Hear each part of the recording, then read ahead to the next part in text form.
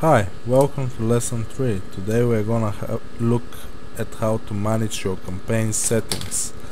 Campaign settings play an important role in managing any Google AdWords account.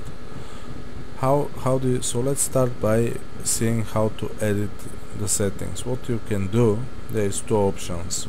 First, you can just tick the box which is provided here and then click on the edit settings, and this will take you to the settings for that particular campaign. As you can see, flat screen TV. The other way which you can do it is, once you enter the campaign, like let's click on flat screen TV, Google automatically provides you with edit campaign settings button here.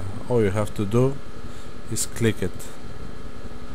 Once we click this button, you can see again we're taken to the same page. So what does the page consist of? Well, first we have basic settings. Here you have the name of your campaign, the start date, the end date. You can have no end date, or you can decide, like if you're doing, for example, a seasonal campaign, maybe you can just put a specific date when to end your campaign. Then you have the budget options. Here you can see you look at how much you want to spend per day.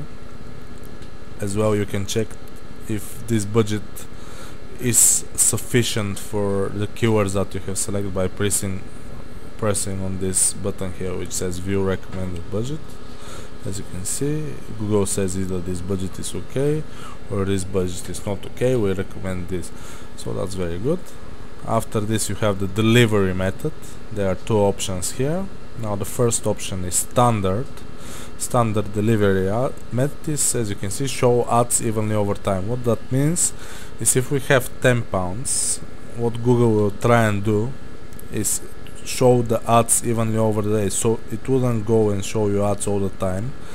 For example, if somebody clicks once in an hour, it will then stop showing you ads for a bit until they can separate the budget properly. So it will actually spread the budget over the day. So your ads in this type of option, which is standard, they wouldn't show all the time. They will show only sometimes when the Google decides that this is possible. Also, there is an accelerate option. Here Google doesn't take your budget in regard, but instead it just shows you ads until your budget is completely depleted. Now let's have a look. The next section is advanced options. Here you can select keyword bidding. There are three different types of keyword bidding options. As you can see, at the moment we're using the max CPC bidding. We are gonna have a look a bit later at what those options are. In order to edit them, you have to click on the button view and edit bidding options. Ad scheduling is another useful tool which Google provides.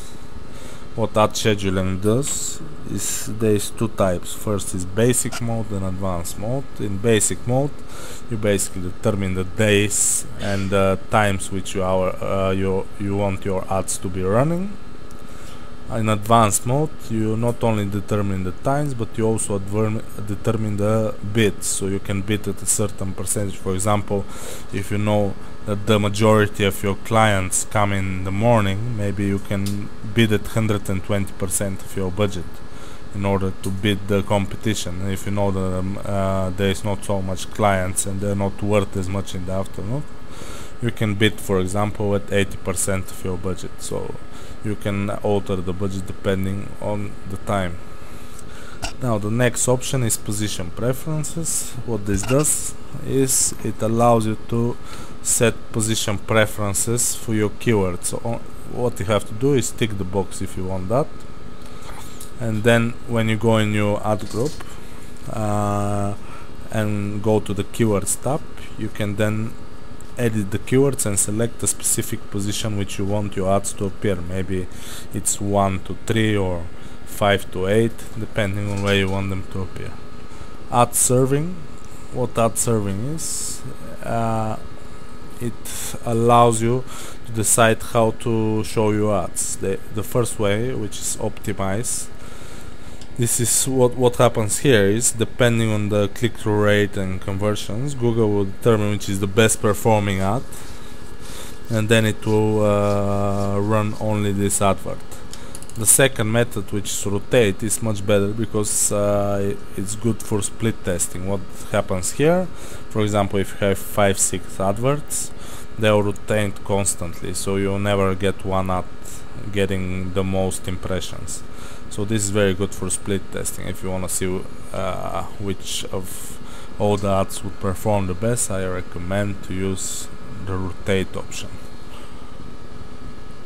On the right hand side you can see there are two more panels.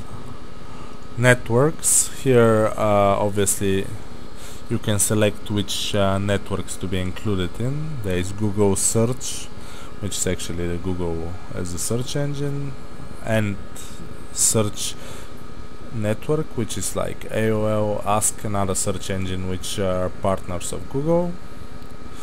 There is Content Network. Content Network is basically people who have opted their websites to display Google advertising through the AdSense program. I usually do not use this because this is much less targeted than the Google Search Network, obviously.